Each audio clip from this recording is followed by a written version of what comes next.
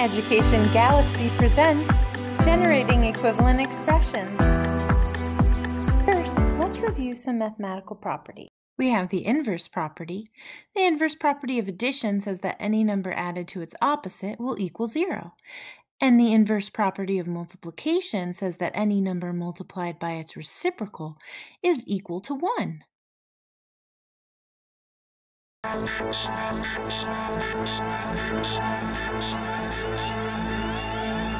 The inverse property. Let's look at some examples of the inverse property. Inverse is another name for opposite. For example, 3 and negative 3 are opposites, so 3 plus negative 3 equals 0. That's because if I have 3, I can take the opposite of 3, negative 3, and when I combine, they make 0 pairs and all cancel out. I end up with 0. So negative 4 plus 4 equals 0. 1/4 plus negative 1/4 equals 0, and x plus negative x equals 0. The inverse property also applies to multiplication. Consider the fraction a over b. If we multiply by the opposite, the reciprocal, which is b over a, we get ab over ab. And we know that anything over itself is equal to 1.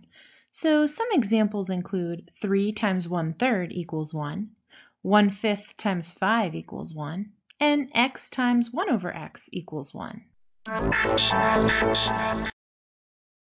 Next we have the identity property. The identity property of addition says that any number added to 0 will equal itself. And the identity property of multiplication says that any number multiplied by 1 will equal itself.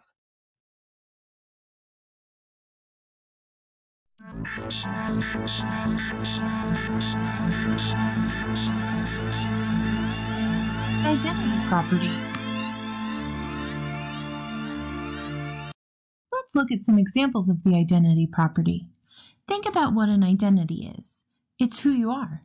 It's what you see when you look in the mirror. Like this kitty here. She just wants to see herself. So do the numbers. Think about addition. What should a number add to itself to get itself as an answer? 0, of course. So some examples are 5 plus 0 equals 5, 3.5 plus 0 equals 3.5, 2/3 plus 0 equal 2/3, and m plus 0 equals m. Now, think about multiplication, and think about if the kitty is a number and wants to multiply by something to get an answer of itself, what can you multiply a number by in order to get the same number back?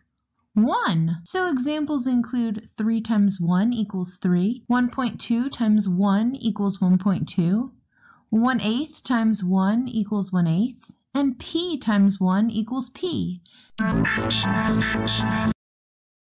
We also have the commutative property. The commutative property of addition and multiplication says that if you're adding or multiplying, the order in which you add or multiply the numbers can be changed without making any difference to its answer. The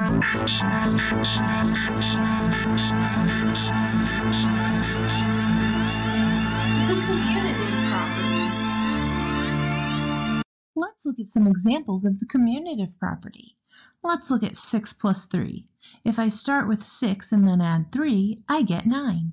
If we switch the order to 3 plus 6, we start with 3 and then add 6, we still get 9. Some other examples could be 8 plus 4 equals 4 plus 8, or 7 plus n equals n plus 7. Just as addition is commutative, so is multiplication. Consider 4 times 2. That would be 4 rows of 2, which equals 8 units. That's the same as 2 times 4, which would be 2 rows of 4, and that also equals 8.